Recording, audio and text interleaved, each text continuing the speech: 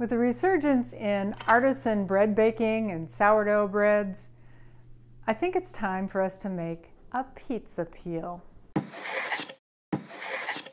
The center board of the pizza peel forms part of the handle, but without this additional top piece, it would be too thin for a comfortable grip. I rough it out close to the line on the bandsaw and finish it off on the sander.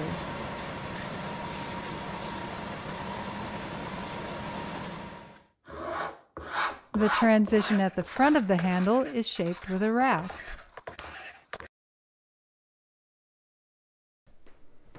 I've shaped the handle of the longer breadboard peel with a matching curve to the front curve, set about a ½ inch back and half the thickness of the handle.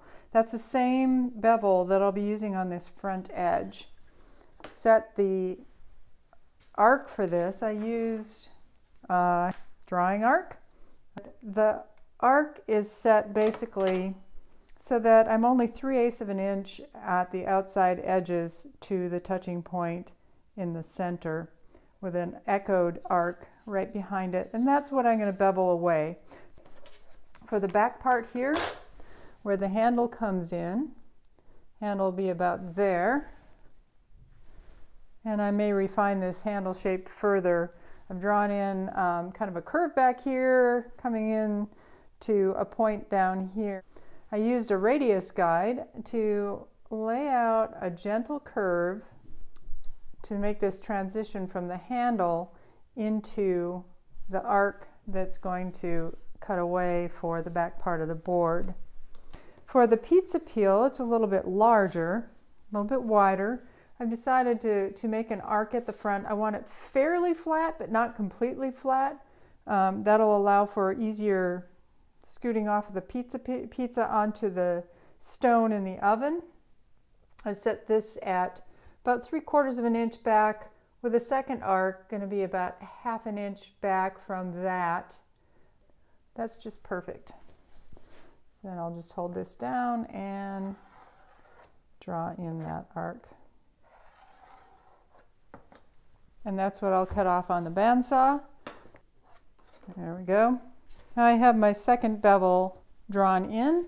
For the sides, I'm going to use this same arc, make it a little bit more pleasing shape than just a rectangle. Also, the pizzas that are going to be put on this are generally going to be round, so I'm maximizing the width, giving kind of a guide there for the pizza maker as to how big of a pizza they can make. To get the balance for the side arcs, I need to do this top arc first. And again, that's going to be laid out. I have the handle set here. I've drawn in how that connects in here. I'll take my largest diameter circle to make a nice transition from this point, just the start of it. And the same transition on the other side. My pizza being round from the center, if I have 16 inches, I can do about, a pizza would come right around here to be round. I want to make sure that that still is within that circle. So my arc can be roughly like this. Now how do I obtain that? I'm going to have to pull in quite a bit on the string here.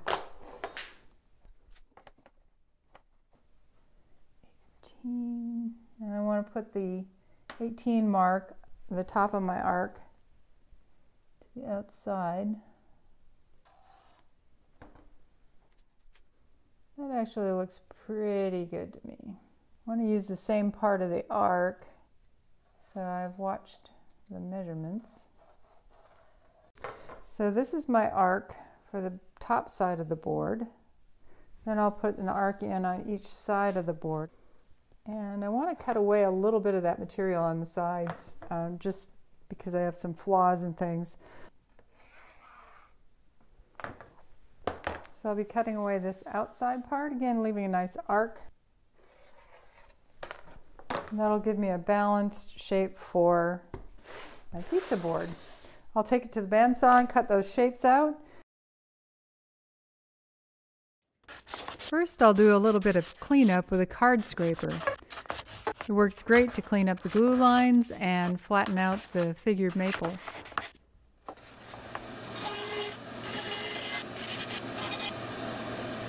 Before I can cut the arc here, I have to make some relief cuts.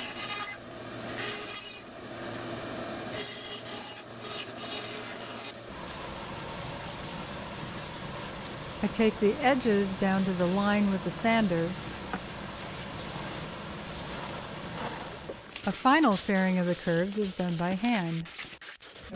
For shaping the ends, I've drawn a mark a little farther than halfway. This is the top side, this is the back side. A little bit more than halfway down along the edge.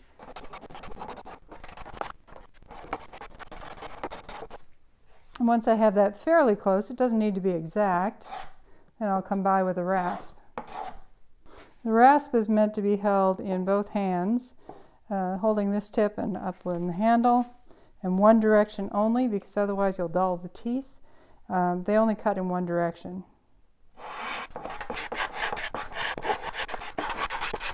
And this half is done. I'll finish this off by sanding it once I have both sides of it done. The front side is very similar. I have that line drawn that tapers out, and I'll plane that down to meet this line that I've already done on the back side, and then finish off with a rasp and sanding.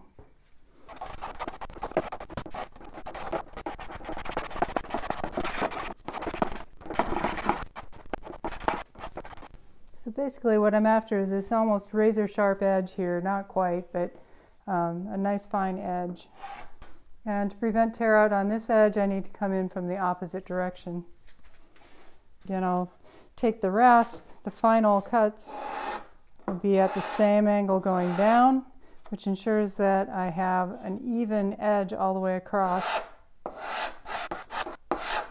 I can just watch for the light to make sure that my scratch marks are even all the way across. But that's the general idea, and then followed by sandpaper. This next step is completely optional, but it's something I decided I wanted to do. I'm going to put some hanging holes in each of the handles. I'll use the contrasting walnut, and the ring will be about a 3/4 of an inch circle with the hole inside of that for hanging it. Both of these are going to be end grain, kind of like inserting a dowel into a hole.